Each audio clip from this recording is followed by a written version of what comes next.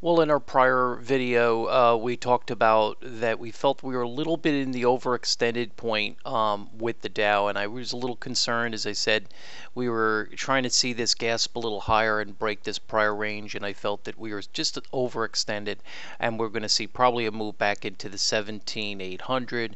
And we saw that today. Well, not all the way into the 17,800, of course, but 17,868. So pretty close though. We really see it come into the midline. That's why we're really seeing the support come in. Keep in mind that has some significance there, and so this is why we're seeing it kind of hold that range. But overall, I just think on the short term it's going to try to bounce a little bit, but I still think we could see some further action that may come a little deeper. Watch that this could just be a little bit of a retracement range. That is possible too, but a good break of that 17,800, and I think we'd start to see a move towards 17,200 and start to see the slide a little earlier.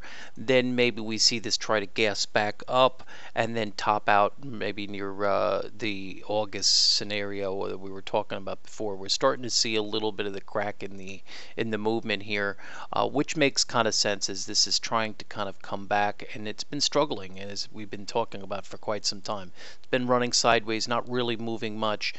Been a very, very difficult market because it's not really trending very, very much and for very long. So, and I just think we're really seeing a grinding out of a lot of positions. So we did talk about this starting a weekend. So watch for this to try to come back down into this level. That would make some sense to me. And until we break this 18,250 level, I'm still on the short side, or at least thinking that the market has a ability to top out here.